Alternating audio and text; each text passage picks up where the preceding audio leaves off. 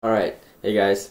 In this video I'm going to show you how to create a basic assembly file project in Atmel Studio. And there's a couple other things I'm going to show you, little nuances about assembly projects and how to add multiple files to one, stuff like that. So the first thing we need to do is open up the new project dialog. And when you first open up Atmel Studio, you should have the start page up, and here you can just select new project. And if not, you can go to File, New Project, which will be available anywhere in Atmel Studio. And then you're going to want to make sure you click on Assembler and AVR Assembler Project. Later on this semester, when you start writing code in C, you'll want to select a C project. And then after you select Assembler, you need to give the project a name. So this should be something meaningful like Lab 1, Lab 2, etc. I'm just going to call mine Lab 0 for the purpose of this video. And then you're going to want to save it somewhere that you know where it's going to be. If you have a class folder, like for example, I made a 3744 folder, and then within this I would have a folder specifically for labs. Okay, and that's the directory I would use for this new project dialog, so that I can put each project that I create in my labs folder, so I can have lab 1, lab 2, lab 3, etc. all in the same place so that they're nice and easy to find. And then you're going to make sure that this checkbox is selected, create directory for solution. So what that's going to do, and I'll show you after I do this, is it's going to create a new folder for the project called whatever you've called the project, and it's going to put it in the directory you give it.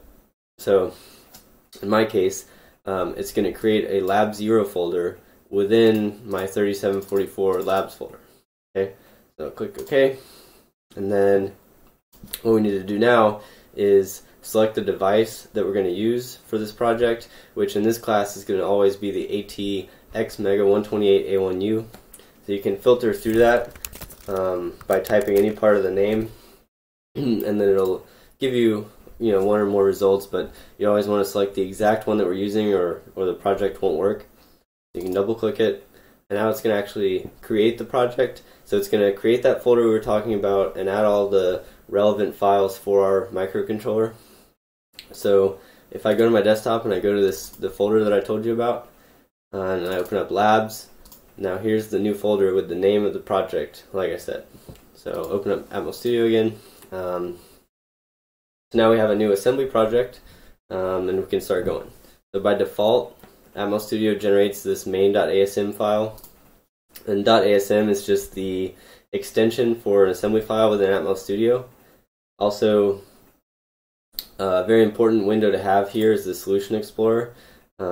If you don't have it, it should be there by default, but if not, you can go to View and then Solution Explorer, and that'll open it up for you. And basically what this does is it shows you your solution, and solution is just another word for project that Atmel uses, and then it'll show you all of the files that you have within your project, okay, which will also be within that folder that it created earlier. So another thing I want to show you is how to add another assembly file, because you can have multiple assembly files in one project, and in fact that might be a better way to do it for this class, because a lot of the labs you'll have multiple parts or sections, and sometimes each of those sections requires a different program. So they'll be organized like Lab 1A, Lab 1B, stuff like that. So you'd want to put multiple assembly files in the same lab folder for that reason. So to add another one, you basically right click on the name of the solution and then add new item. Make sure you select assembler file and then call it whatever you want. I'll call this lab0a.asm, and then now you can see we have two files, the one that it added by default as well as the one we just created. So for this file, what I'm going to do is go to the examples page on the website, and I'm going to select this GPIO output just as an example for the video, and then I'm going to copy and paste all the code in there. Alright, looks like I missed something.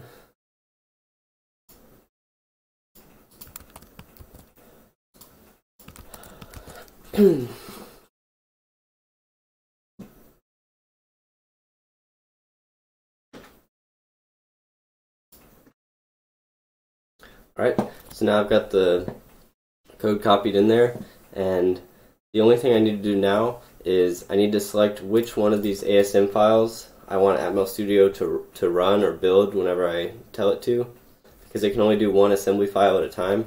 So what that's called is the entry file, and what indicates that is this little red arrow on the icon next to them in the Solution Explorer. So to change that over to Lab 0A, I need to right click on the file and choose Set as Entry File. And you notice the red arrow indicator is moved to the Lab 0A icon. So now if I click Build Solution, that's going to build and check for syntax errors and stuff like that. And it built Lab 0 because I selected it as the entry file. Okay, so now I'm going to show you a couple things that every assembly file needs in this class, just so that you know where to start off. So this .include, ATX mega, blah blah blah, that's including the include file for this microcontroller, and it's specifically for the microcontroller we're using in this class. So that's why it's important to select the right device when you're creating the project. So after you build the project for the first time, and you have to build it first or it won't show up, you have now the include file in the dependencies folder here within your project, and you can actually open that up in Atmel Studio and view it. So what it contains is a lot of definitions for the addresses of specific registers in the microcontroller, so that you don't have to look up the address for every register. You can just use the name itself when you're writing code, which is really convenient. So make sure that include is there. And then these equates, the .eqs, are optional, but basically they equate a specific value, number, to a phrase that you can use in your code instead of actually typing out the number manually every time. So like I said, all these are optional, and then these lines, however, are not optional. So these should be the first thing you add to every single assembly file you make in this class, because they're kind of crucial for the program to work. So basically, and you'll learn more about what it's later, I'm just going to give a high-level overview, but what it's doing is, instead of putting all of the main program code at address 0, it's putting it all at address 100. Okay? Because there's important things in program memory between addresses 0 and 100 that you don't want to overwrite, which again you'll learn about later. And then this is where you put your actual main program, which is going to end up being at address 100 because of this .org here, which you'll learn about. Okay. I hope you enjoyed our video, and if you did, subscribe and like us right down here. Do it now. I'm not going to look. Maybe I'll peek. Ooh. And if you really liked us, follow us on Twitter.